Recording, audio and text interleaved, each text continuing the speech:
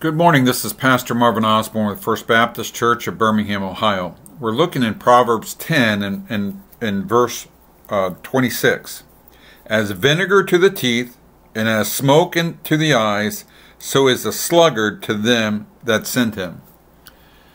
Using a comparison here, isn't he? About something that's irritating. You know, the vinegar to the teeth, the smoke in the eyes. You ever get smoke in your eyes? You're maybe starting your fire pit, and that smoke just kind of comes up in your face, and it's irritating. Kind of move and to get away from the wind, and sure enough, the wind shifts and it blows it back in your face again, and you try to get out of there because it's irritating, isn't it? It's irritating. And he says he likens the sluggard, someone who is lazy, someone who is undependable. He's unfaithful. You can't depend on him for anything. And yet you continue to give that person responsibility. He's the one you send out when you choose to send out rather than sending out someone more faithful. He says it's your choice. You can either be, maybe this time he'll get it right, but in the back of your mind, it's going to be a constant irritant. Is he really there? Is he really doing what he's supposed to be doing? Is he doing it the right way? And that choice is there. We can liken that to the company we keep. And there's some people in life that are constant irritants.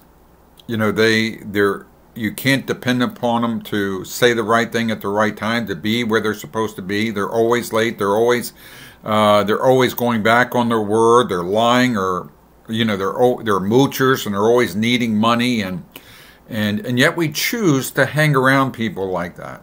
Those are the people we choose to spend our time with.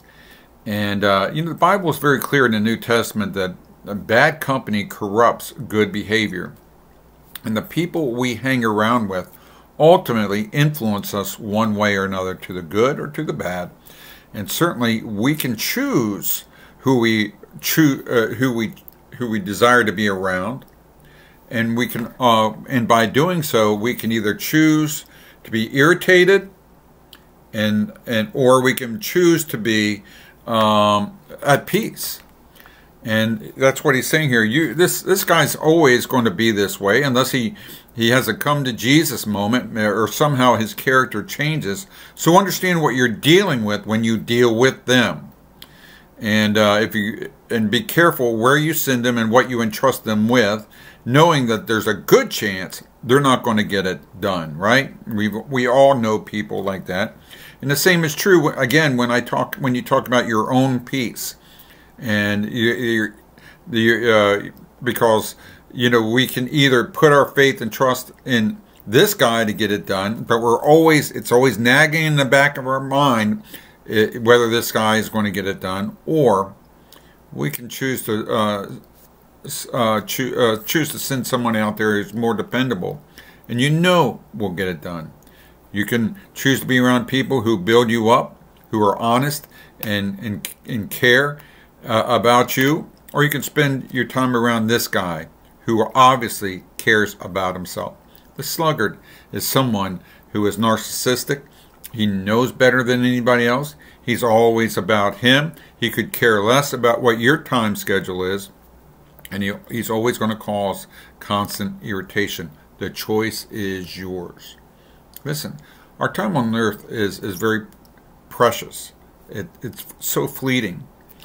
And the Bible talks about throwing pearls before swine. And there comes a time where you've befriended this person, you try to help this person, and this person is not responding. As a matter of fact, he's sucking more out of you than he's receiving from you. You need to separate yourself. And I'm not saying be mean to him. I'm saying you just need to separate yourself for your own sanity. The choice is yours.